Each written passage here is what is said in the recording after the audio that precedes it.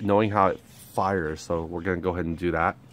So let's go ahead and put this in here like this. So we're just joining them together, and let's go ahead and see what happens. Again, we're teeing it off, so it's actually still bringing the spark plug line. So it's a pickup coil, so it's not introducing a lot of voltage or anything like that. So if anything is AC. So here we go. We're gonna go ahead and get that working and running.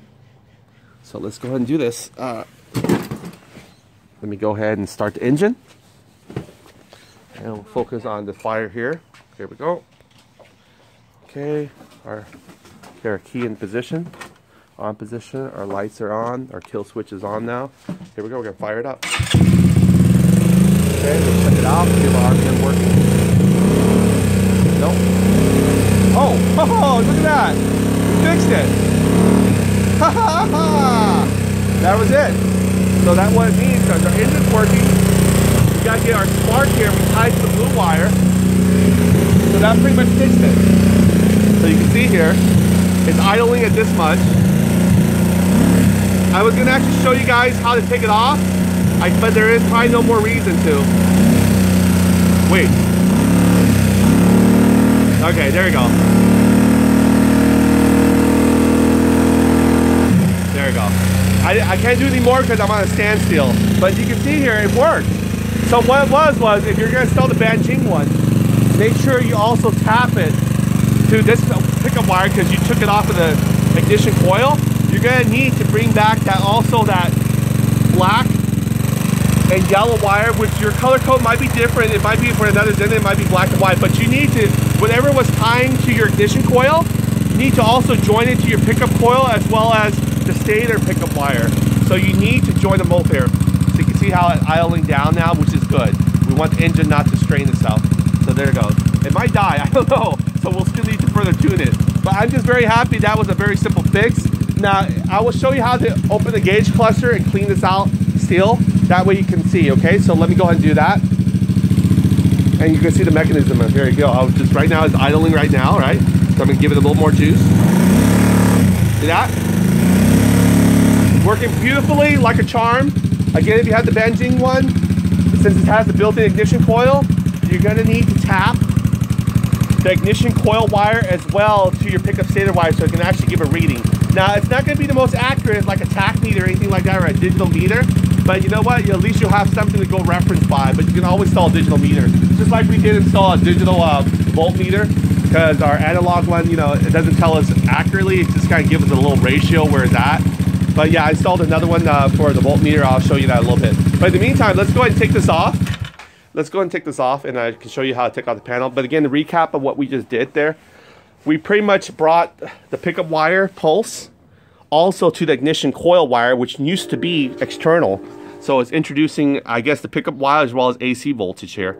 I'm curious to know if it's actually going to test out for DC voltage as well with engine starting. So let's go ahead and check out. It probably will because we are connected to the pulse wire. But let's go ahead and check out for DC voltage as well. Okay, so I'm going to take this off. When you take this off, it's not going to, you know, RPM gauge is not going to work anymore because it needs that pulse. See that? Let's see if I can rave it. Okay, the needle's not going anywhere.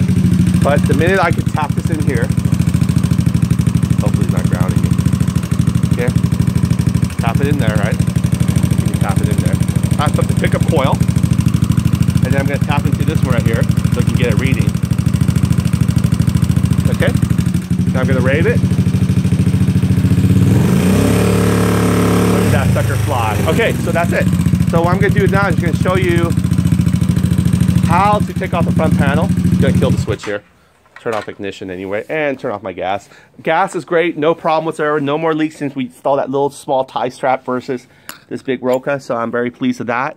And let me just turn off the gas just for, actually, you know what, leave it on because we're not worried about it. It's not going to spill or anything like that when it goes to the float bowl. So what you do is, if you have the same kind of scooter model or similar, the Zenin, take off the bolts here. We're going to remove this. It's very simple. I'm going to take my Phillips. Let me get a Phillips here.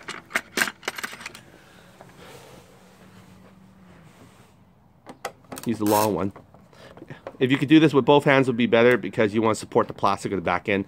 What it is it has a little metal bracket here. You want to make sure it hits it. See that right there? Those right there, the screw needs to drive in there like that. So you might want to put your hand over like that. And put a little silicone too next time if you're permanently going to fix it on there. So you're not planning to remove it so often. But I'm going to open the gauge for you, show you what's in the gauge. Okay, there we go. 1.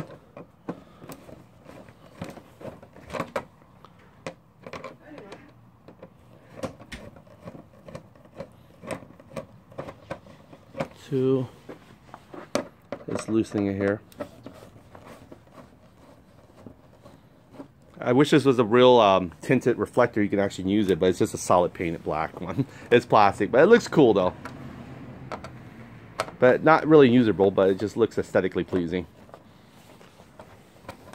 Just like a little bug shield, I guess.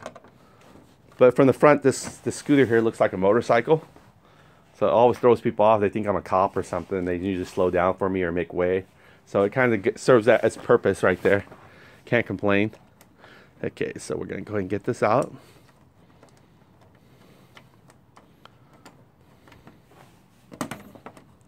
Okay. I'm going to record much as I can. I think my phone might give up shortly. So I'll try to make this in one video shot. Okay, so this is off now. Be careful, don't put it anywhere because you can easily step on it and crush it. So we'll put this here safely with all its bolts. Okay, now all you gotta do is, you know your odometer reading right here. It actually gets picked up from a little cable that spins like a square sort of, and it goes all the way wrapped around to your front wheel right there. So the more it spins, it knows how many you travel. So that's how it reads it. But now we know how our RPM gets a signal pulse. It's somewhere for the ignition coil. That if you do cut the external one, you have to tap it back to your blue pickup coil one. So that was a good way to know. Now there's actually, everything should come off. So you can see here, it's pretty simple. You just take this off. Well, you don't actually have to take this off right now. This is actually a jointed piece, but I'm going to show you how to take it off because we're going to take off the whole assembly, right? So, but the main thing is you want to take off the other 2 wires, and you want to screw the odometer reading off. Which, if you want to lift it up, be a little bit easier for you. Get a little more hand slack in there. Now, see there? Just got to get your hand in there somehow. So you can probably come around from the other way, leaving a little more. We'll take out the harness from the other side.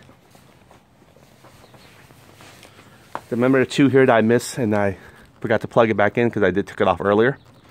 So let me go ahead. Oh, sorry, that's the ignition right here. You don't need to worry. You don't need to buy yourself with ignition here. I was grabbing the ignition one. The ignition one just has 4 prongs.